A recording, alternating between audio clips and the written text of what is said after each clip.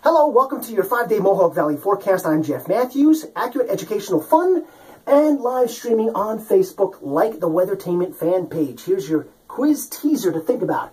How much of the sun's energy actually hits the earth? 1/1,000,000th of the sun's output, 1/1,000,000,000th, 1/1,000,000,000,000th, or about a 12th.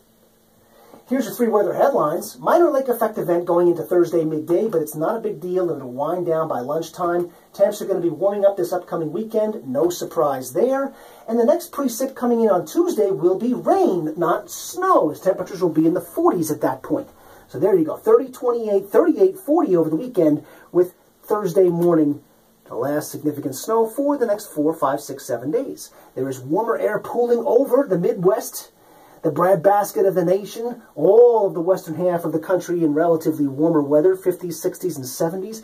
That warmer air will begin pushing in Saturday and Sunday. Now, not quite that warm, but still milder. But in the short term, little area of lower pressure moving right across Toronto, Canada, and into Montreal and Ottawa, and then over north and eastern parts of the state of New York, is bringing out some snow showers with its passage, and then creating a little bit of lake effect behind it for Thursday morning.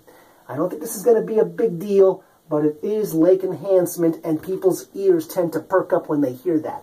So, in terms of its impact, low. The impact, what there will be, is in the snow category, a little bit of wind Thursday morning. How sure am I about this? My confidence level, through the roof. You don't have to worry about this. 2, maybe 3 inches total between Wednesday night and Thursday. The bulk of the snow will be up in the Adirondacks, ski country as I call it, and in the Tug Hill Plateau, where even there we're only talking about 5 or 6 inches. So this is not a tremendous snow event.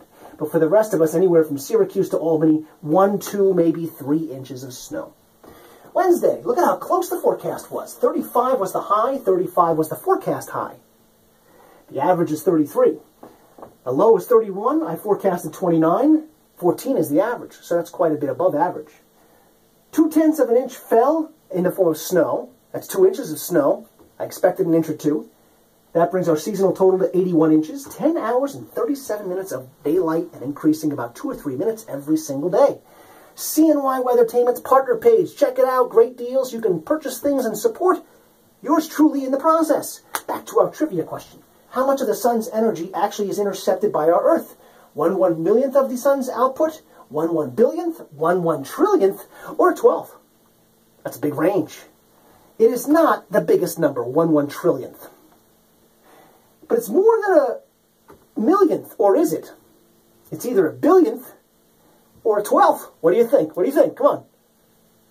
Are you tempted to be going one way or the other? Turns out it's 1/1,000,000th of the sun's output every day is intercepted by tiny planet Earth. Thursday, snow showers in the morning ending an additional inch after Wednesday night's 1 or 2 inches. Cold day. Thursday night, mostly cloudy, upper teens. Friday, mixture of sun and clouds. Hey, get out and get some vitamin D, sunshine. High in the upper 20s. And then Saturday, we'll call it dim sun. Sunday, mostly sunny again, and dim sun again on Monday. The temperatures will begin warming up Saturday into Sunday and Monday as well. That is your 5-day Mohawk Valley forecast. Make it a great Thursday.